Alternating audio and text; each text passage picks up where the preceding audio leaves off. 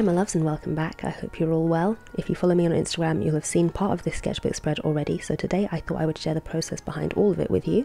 I'm using a mechanical pencil to sketch and a Winsor & Newton fine liner in 0.3 for the line work, then Daniel Smith watercolours, all in my Moleskine Sketchbook.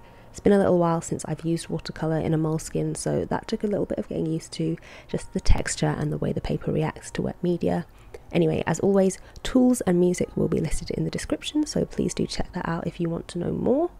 I think I mentioned in my previous speed painting video that I am currently a little bit unsure of what direction I want to go in with my art at the moment, and because of that I've been spending a lot less time sketching, which is totally the wrong way around. So I decided to snap myself out of it and just do something in my sketchbook, because the more I do, the more I'll be able to figure out what I want to do. I've had a few ideas bouncing around in my head. I think of something that I want to draw almost every day, or usually something that catches my eye and makes me think I'd love to paint that, but I usually never get round to it.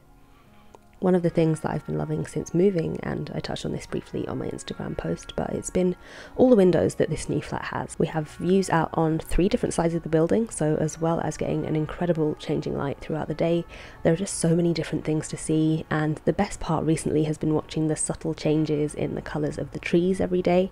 So this first one is from my bedroom window. It's the view that I get when I wake up, since we sleep with the blinds open. The top of this tree has already gotten more orange since I took a picture of it yesterday, but it always looks so bright and glowy in the mornings, especially against a clear blue sky. And I can just about see the top of the church spire as well, and the church is actually close enough that you can hear the bells ringing every hour. Sometimes I lay in bed for longer than I should, just looking at this view.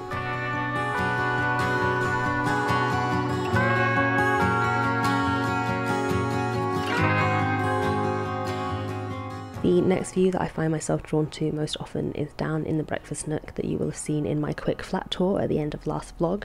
It's that little area where I said I could imagine myself spending mornings looking out with a cup of coffee. This particular view of that window is actually from way back in the room, from the sofa. When I'm watching telly in the evening, I'm constantly being distracted by this window and all the stuff that's going on outside.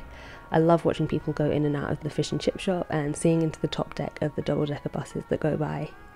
It was a random idea for a sketch, but I'm glad I gave it a go. I might do more like this. I'm mainly just pleased to have 2 more pages in my sketchbook filled, and an idea out of my head and onto paper. Anyway, I hope you enjoy the rest of this video. Thank you so much for joining me, and I will see you in the next one. Bye.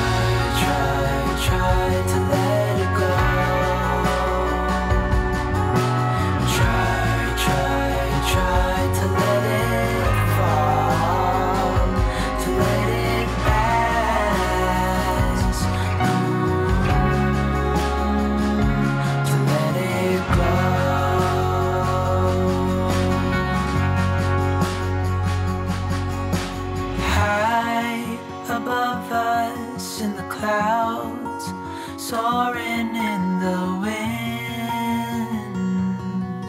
a ribbon